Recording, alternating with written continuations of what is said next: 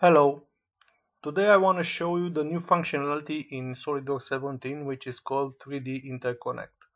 With this new function you can import and update without any translation any CATIA, NX, PTC, Solid Edge file. Until this new version, if you have CATIA file, let's say for example, you can always insert it in SolidWorks. You can and after the SolidWorks open the file in the SolidWorks 3 you will see imported file. Now you will see the big difference. So another great option in CAMWorks is that our software is fully integrated with SolidWorks, and we have our independent CAD platform which is called CAMWorks Solids. Of course, CAMWorks Solids is the same like SolidWorks. So if you read my article in LinkedIn, you will see a link from Javelin with all the steps on how to activate this new function of SolidWorks, which is now available also in CAMWorks Solids. I will also show you now. So you will go to CAMWorks 17, of course, in options, on import, inventor CATIA, Creo and NX and Solid Edge, and here you have the options to enable 3D interconnect.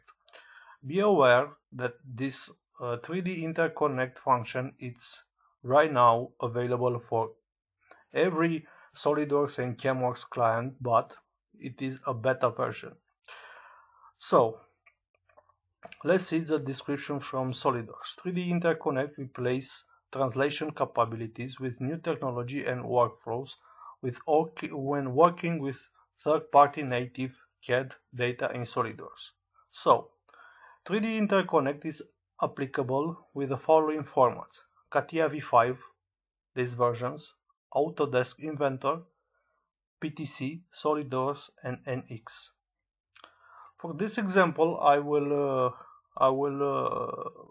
have a CATIA file, a very simple part, and I will show you the great functionality that is available with this 3D interconnect. So this is the part, right? Right now in CAMWorks you have to save it.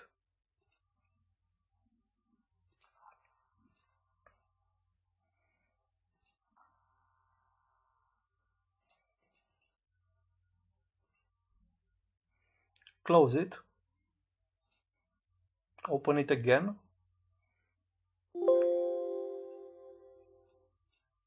and of course run the powerful tools in CAMWorks like extract machinable features, generate operation plan, generate toolpath, and of course let's simulate. So this is a part, right? Okay, I will save it.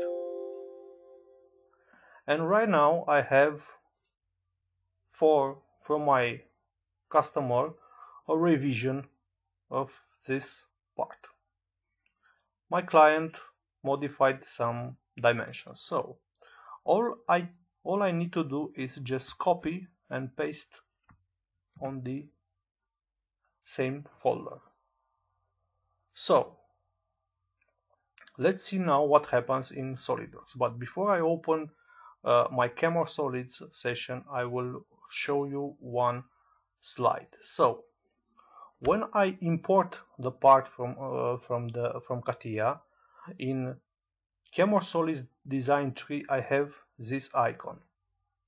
When I will open it again, the modified, let's say the revision 1 of my part, I will have a different icon which is tells me that my part is changed and I need to update it. You will see now when I open it in my CAMWorks Solids. I will open it again. See the icon in the design tree have this update sign. Just right click it, update model, and now the model will be modified. You will see the pockets are a little bit smaller. So what I have to do now, just go back to CAMWorks, rebuild it, and the new part. Just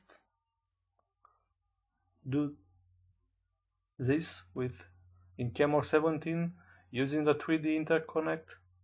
Use it, and trust me, this is by far the best option right now when you are working with another platform